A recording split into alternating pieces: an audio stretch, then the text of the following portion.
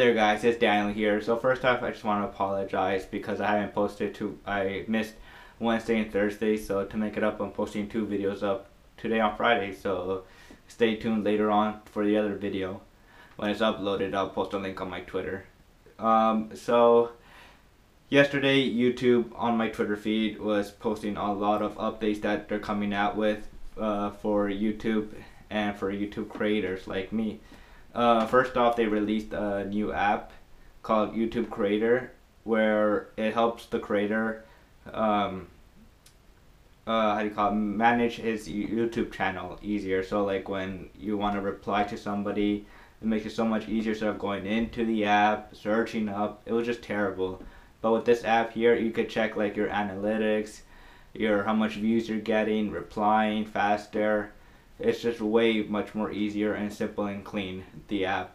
So I'll post the link in the bottom. It's only available right now for Android. The iOS version will be coming soon. They said maybe next week or in 2 weeks. So you just have to stay tuned for that. But for all you Android users out there, you could download the app right there. And for all you YouTube creators who don't know about it, it's out now. And I'll post a link in the comments, well not the comments, in the description below.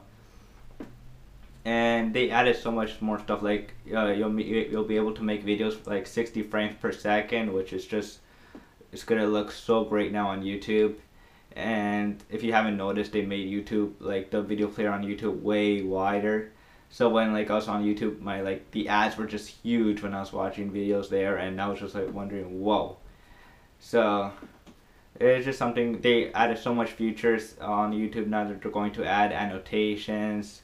There's gonna be a tip jar now for creators. So if you're a creator for YouTube, you can now you can ask your friends, not your friends, but your viewers, to like donate from $1 to up to I think $500 if to make projects. So it's like a Kickstarter kind of style, but for YouTube now.